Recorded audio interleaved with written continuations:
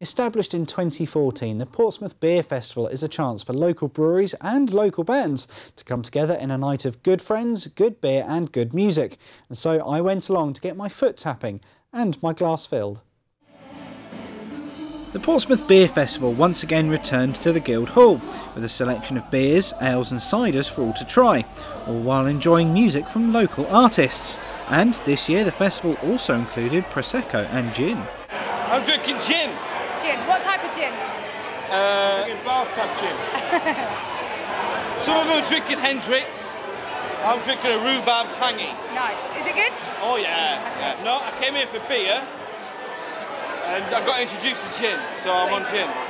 The night wasn't all about booze though, with parlour games and food stalls for the designated driver, including classics such as Hoopla and Play Your Cards Right.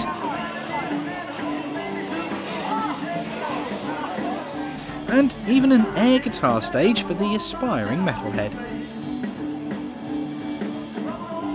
Outside there was all manner of local food producers, with pizza, sausages and a hog roast. Whilst inside the music kept the crowds dancing. Well, we predominantly cover Radio 1 Live Lounge type tracks, so yeah, a lot of contemporary hits that you hear on sort of contemporary radio stations. Everyone's having a jolly good time. I would say they're all really up for it. And they're really welcoming. They're just Portsmouth people who just love local bands. They're totally behind them, even if they don't like them. So everyone was buzzing, everyone was having a great time, and everyone was really drunk. So it's good. And it went really quick. Yeah, really quick. Very close. Yeah. Predominantly we just do corporate events and functions, weddings and parties and stuff. So it's a real treat for us to actually do a local fun one where people just want to dance, have a good time and have a beer. For me, it's always Domino. Oh! Yeah, Amber's Domino. So easy Solent.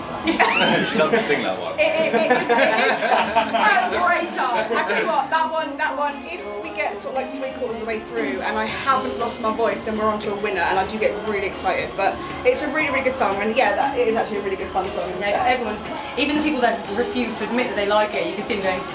Yeah. And I know why, so it's also my favourite song just because I much prefer Amber's voice. Yeah, there was some serious fist pumping going on. Yeah, I tell you what's really nice. The man with a cat. He was loving it. I tell you what's really nice about a local crowd is you actually get to see your own friends in the audience, and that's really nice to see familiar faces singing and getting to kind of be involved in some of the gigs we do, because they're normally quite far away. So This is Richard Stringer for That's TV.